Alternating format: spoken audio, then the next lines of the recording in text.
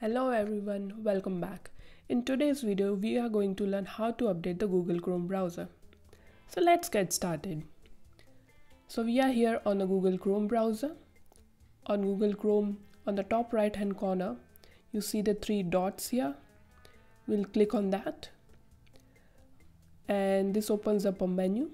On this menu, we will find the option Help.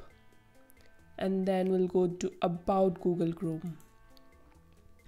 When we click on that, this opens up a new window, and here it says the Chrome browser is up to date. Normally, updates happen in the background when you close and reopen your computer's browser, but if you haven't closed your browser in a while, you might see a pending update. Something like this. So when that happens, all you need to do is simply click on the relaunch option. And that's it. That's how Google Chrome browser is updated. I hope you found this video helpful. If you did, please hit the like button, share it with your friends, and subscribe to this channel. I'll see you in the next video. Until then, take care.